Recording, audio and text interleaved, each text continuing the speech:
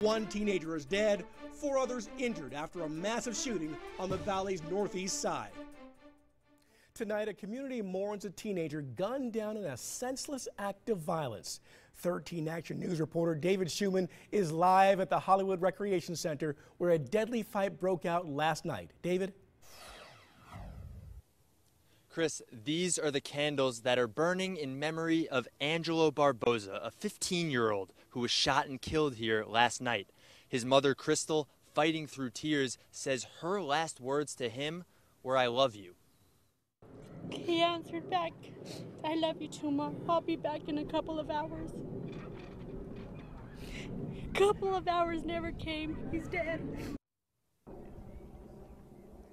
Dozens of people gathered and prayed for Angelo today, as well as for the other people involved in this fight.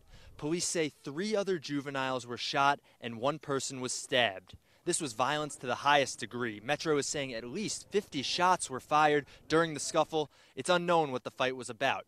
Officers and religious leaders gathered today to send a message of peace, saying things are getting out of hand and the police need help from parents and community figures. It's a message that Angelo Barboza's family made sure to reiterate.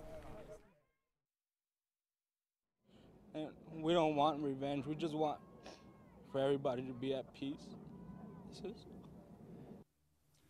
Police have arrested and charged a male juvenile with murder in Barboza's death. Reporting live, David Schumann, 13 Action News.